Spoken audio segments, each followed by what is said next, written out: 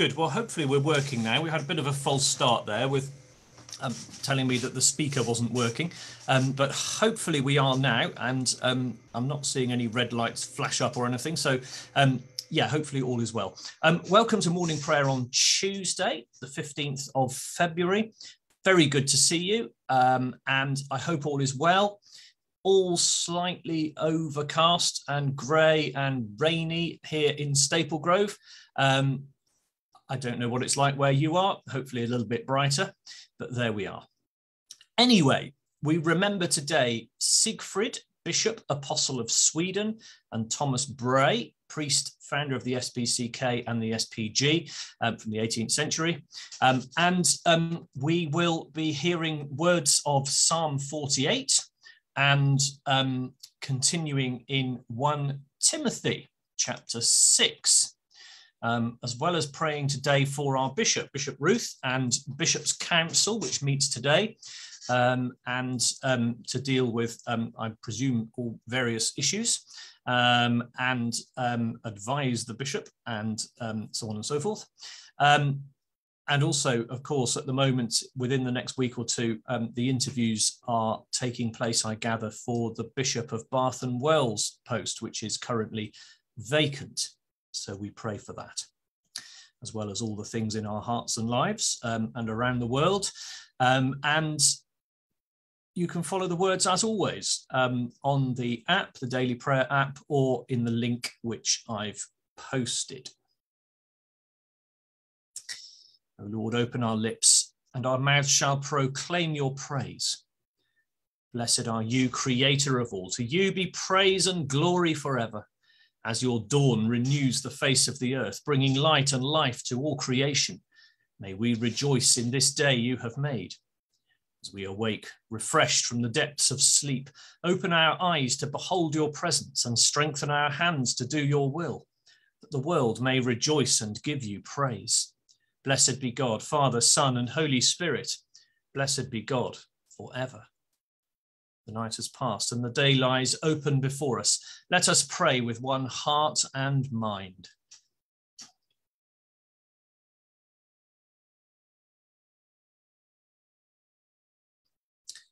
As we rejoice in the gift of this new day, so may the light of your presence, O God, set our hearts on fire with love for you, now and forever. Amen.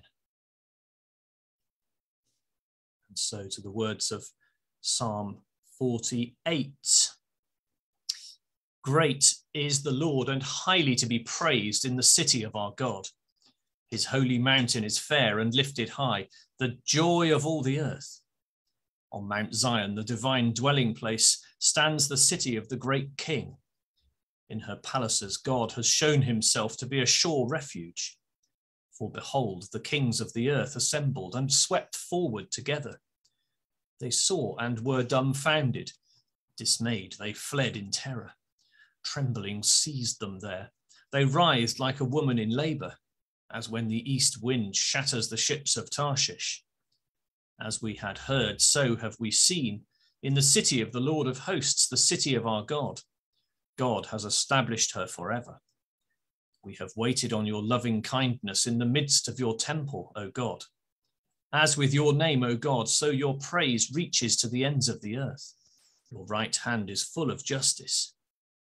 Let Mount Zion rejoice and the daughters of Judah be glad because of your judgments, O Lord.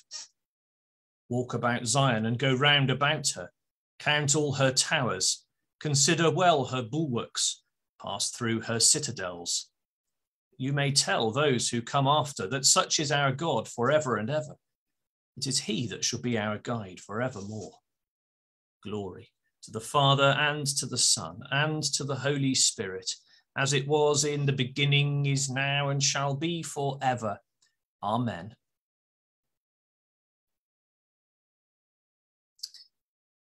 Turning to the New Testament, to 1 Timothy chapter 6, verses 11 to end.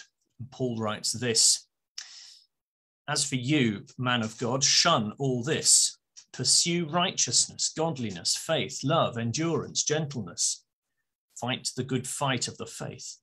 take hold of the eternal life to which you were called and for which you made the good confession in the presence of many witnesses, in the presence of God, who gives life to all things, and of Christ Jesus, who in his testimony before Pontius Pilate made the good confession.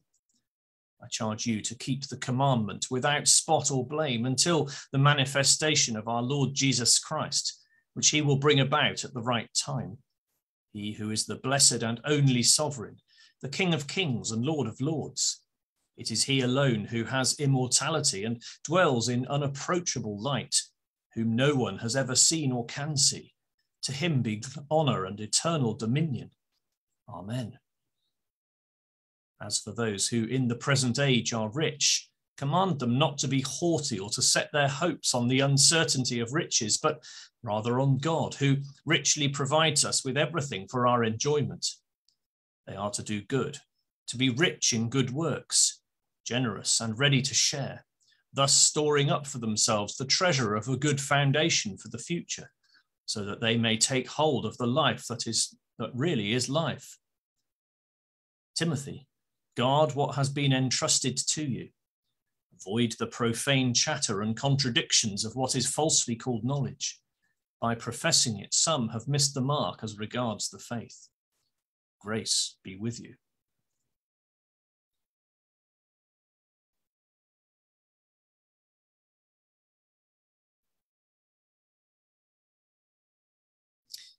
Open my eyes, O Lord, that I may see the wonders of your law. Open my eyes, O Lord, that I may see the wonders of your law. Lead me in the path of your commandments, that I may see the wonders of your law. Glory to the Father, and to the Son, and to the Holy Spirit. Open my eyes, O Lord, that I may see the wonders of your law. So we turn now to pray for the world, the church, and the day before us. Heavenly Father, we thank you for your word. Thank you for these words of Paul to Timothy, encouraging him to pursue all good things, pursue all that is godly and good. Lord, we pray that you would help us to do likewise, not to pursue worldly things, even worldly knowledge, but to be led by your Holy Spirit, that the fruits of your Spirit may grow in us. Lord, in your mercy, hear our prayer. Lord, we pray for the world that you have made, remembering our role as humankind to steward creation, to look after your world. Lord, we know that it's not something we've done very well. Lord, we're sorry for the ways in which we have abused your planet and continue to do so. And we pray that you would open our eyes and hearts, well, to do better.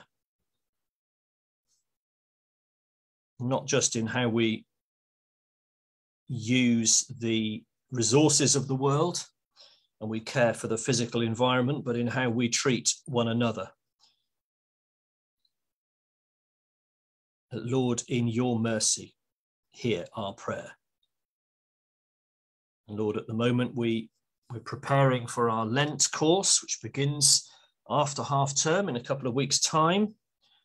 And we thank you for the many people signed up for our Lent course already, focusing upon justice in different ways, including justice in creation. And Lord, we pray even now that you'll be working in our hearts and minds to be receptive to your word, to be open, to be challenged. Lord, in your mercy, hear our prayer.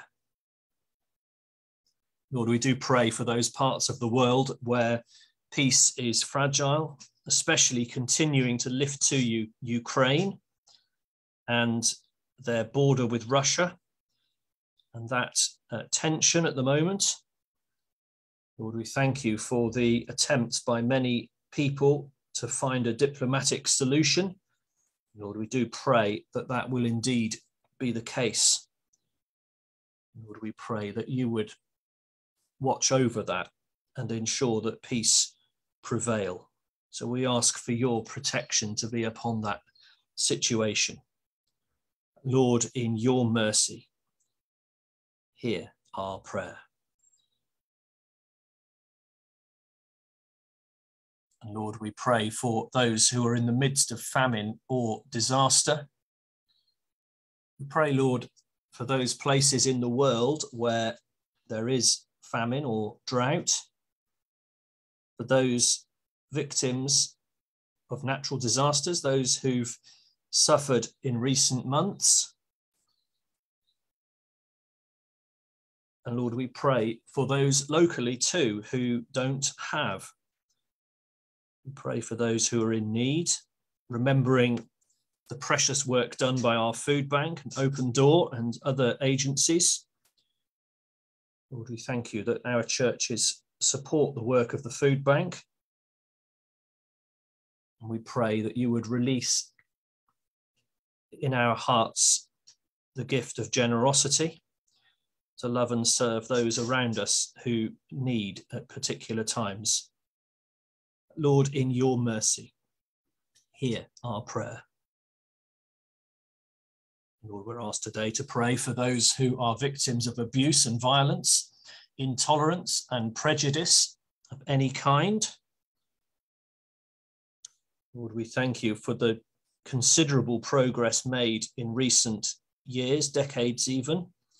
But Lord, we know that there is much work still to be done in so many different ways.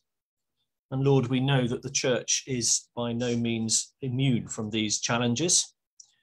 So Lord, we pray that the light of your presence will open our eyes and hearts to be challenged and transformed,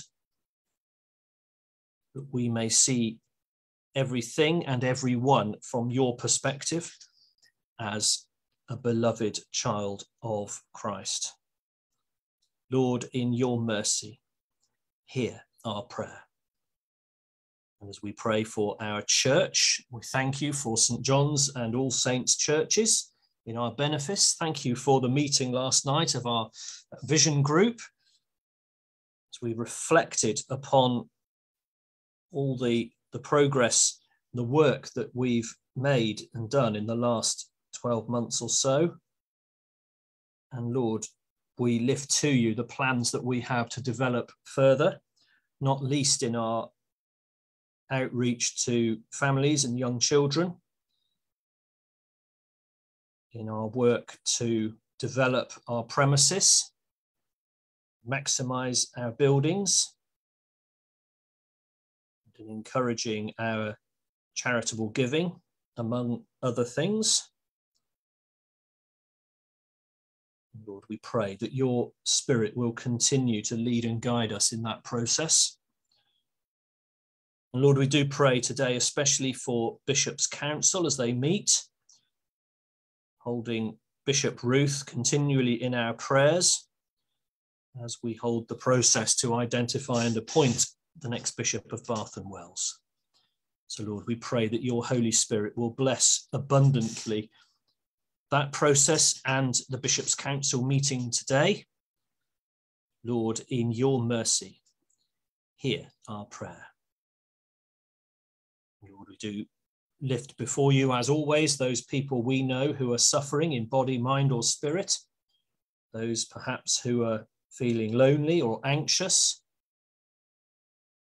We pray in particular for Barbara at this time, Michael as he undergoes surgery, for Jenny and Jean and Rosemary.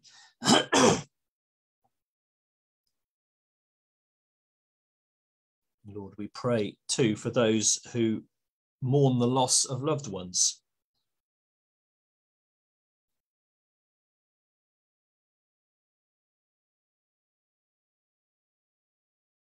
In particular, we pray today for Chris Young, having lost his brother recently, and for for Hannah, having lost her mother Annie. And we pray, Lord, that they would have a sense of your presence and a hope that we can find only in you. Lord, in your mercy, hear our prayer. So, Lord, we pray for the day that lies ahead of us today, not least the neighbourhood coffee morning at St. John's Church today, Staple Grove. Lord, we thank you for this initiative, which seeks to provide hospitality and welcome to the surrounding community. So, Lord, we thank you for that, and we pray that that will be a real blessing to everyone who comes. And Lord, we pray even right now that your Holy Spirit will work in the hearts and minds of those perhaps who might be thinking of coming. We pray that you would beckon them on. And Lord,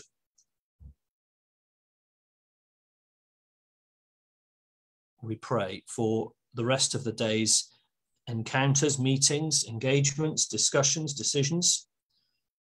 We pray simply that your Holy Spirit will lead and guide us, and that we may be faithful to your call upon us.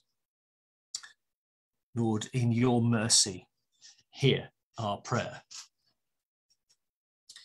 And so, Almighty God, who alone can bring order to the unruly wills and passions of sinful humanity, give your people grace, so to love what you command and to desire what you promise, that among the many changes of this world, our hearts may surely there be fixed where true joys are to be found, through Jesus Christ, your Son, our Lord, who is alive and reigns with you in the unity of the Holy Spirit, one God, now and forever. Amen.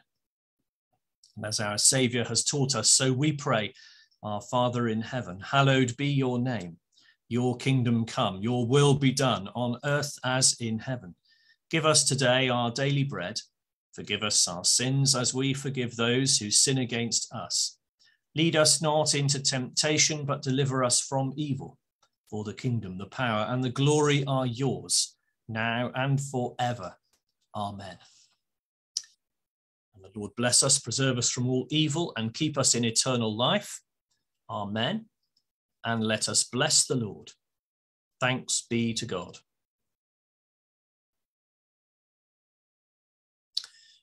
Great to have you with me, whether it's live here on Tuesday morning or whether it's later on Catch Up. I hope that you have a good day and look forward to catching up with you soon. Take care.